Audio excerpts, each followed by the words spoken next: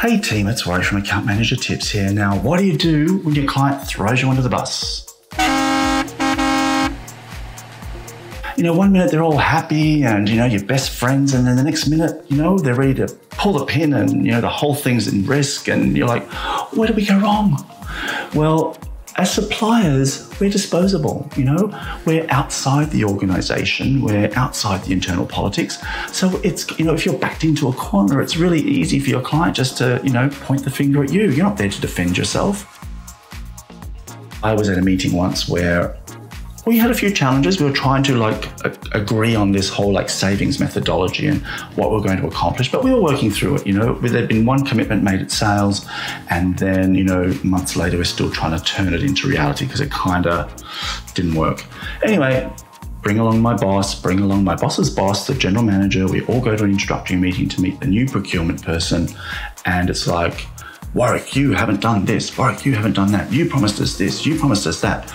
And my contact goes, I know, yes. And I was like, are you kidding me? Oh my God, I could have throttled her. I was so upset. I felt betrayed actually, because we had been working really hard together trying to make this work. And for her not to just forewarn me, to let me know this was going to be the agenda on the meeting, and to not support me and actually just say, look, we have been working through this together, felt really, really disappointing. If people are new to their jobs, if they don't necessarily have the skills yet, perhaps that might be one reason. Or maybe they're in way over their heads. Maybe it's well above, they're punching above their weight. There's more required than they're actually able to accomplish or have the skill level to do. Do they have a micromanagement culture? You'll know that because their boss and their boss's boss and their boss's boss, and every time that person rings you or calls you, like, oh, my boss has asked me for this, my boss has asked me for that. So a micromanagement culture can lend itself to people looking to point fingers when things go wrong. Is this a new division? Maybe they haven't got processes or procedures in place to be able to manage the supplier relationship and what you deliver for them. Are they being acquired, or have they made acquisitions, or are they in financial trouble?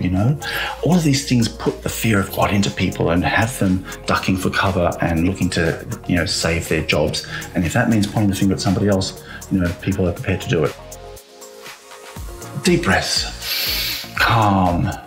Don't react instantly, because it's an instinct to try and defend yourself, to confront your accuser, or to confront the person that's thrown you under the bus. Don't do it. Take the deep breaths.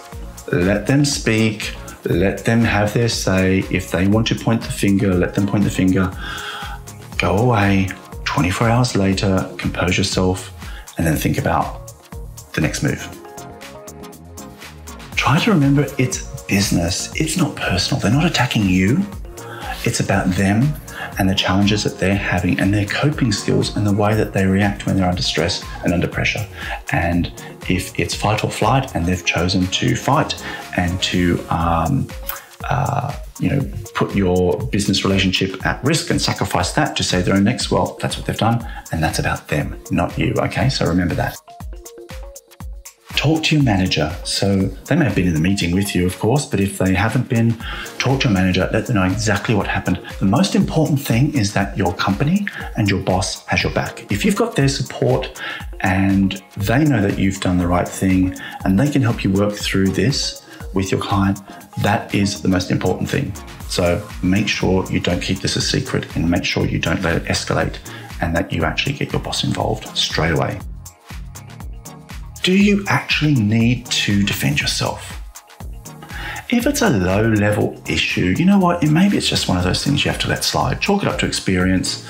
It's disappointing, but ultimately it's not going to jeopardize the relationship. And, maybe you can just be the bigger person, get through it, and move on. Now, sometimes it's your credibility, your reputation, and your honor at stake, right? And that is something that you need to protect, and you maybe do need to actually defend yourself.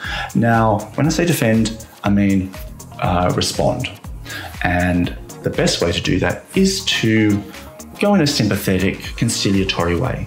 I would usually start out with something like, look, I apologize if there may have been a misunderstanding, but look, here is what we've done to date. Here is a summary of all the challenges that you shared in the recent meeting, and here's the next steps that I recommend and what we do moving forward. Do you agree? And instantly that's going to sort of douse that flame. It's going to shed some light on what you've done to date. And it's also going to be firmly focused on the future and try to put that past, put that incident past you. And finally, prevent a repeat of the situation. So look back with a magnifying glass and really sort of analyze every interaction. Think about the people that you're talking to, what types of people they are, what led to this situation where you were actually thrown under the bus, and what can you do to make sure it doesn't happen again. Now, just because they maybe want to, sacrifice our business relationship just to save their own necks, that's their issue, right? And we're account managers, we're professionals, and we sometimes just have to, take it on the chin. Now, getting over it is probably the most difficult thing. And it was for me. It took me a little while. Now, you may find your relationship is not the same with your customer, your point of contact after this happens. That's natural. It can take a bit of time to get over what happened. That doesn't mean you can't be professional and you can't project an air of confidence and professionalism and maintain a relationship. You will, over time, like they say, time heals all wounds. You will get over it. You will think about things differently. And, you may forgive but not forget. That's okay. You know what?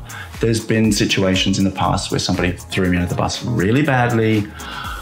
I picked myself up, dust myself off, moved on. We continued to work together for years. We had a good relationship. It was never the same, but it was still productive, and we still managed to have a very strong partnership. And really, it was about our two businesses. It really wasn't about us. So we had to consider that in the bigger picture. So there we have it, kids. That's my advice. I hope you never get collected by a bus, and if you do, I hope this video helps you get through it. If this has happened to you in the past and you've got any advice, feel free to comment below. If you have any questions, hit me up on the social media platform of your choice at Warwick A. Brown. You can find me at my blog, accountmanager.tips. And until next time, bye for now.